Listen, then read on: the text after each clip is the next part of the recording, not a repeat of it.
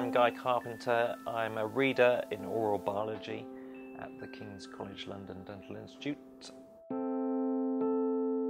So here in the Dental Institute we do a range of studies looking at the properties of saliva and the functions of saliva. So saliva is a bit like tears for your eyes. It protects the mouth and protects the teeth, and it also facilitates eating, tasting, swallowing, these kind of important functions. When you exercise, you don't actually produce any more saliva. It's really a change in the consistency that occurs.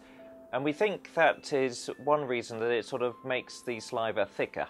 I think there is a genuine reason why they do find a change in the mouth when they do a lot of high intensity competition, shall we say.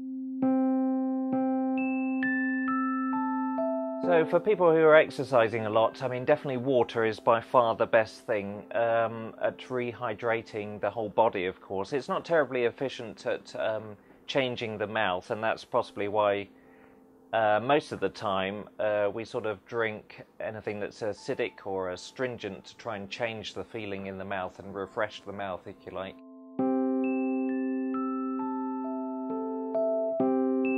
Athletes should probably avoid that, because when they are doing a lot of training or competition, a lot of exercise, then actually the mouth is quite susceptible to acidic drinks, and there is a problem with sports drinks, for example, acidic sports drinks, causing erosion or dissolving of the teeth, and so that is certainly something that athletes should be aware of, is that they could potentially be damaging their teeth by having acidic drinks to rehydrate.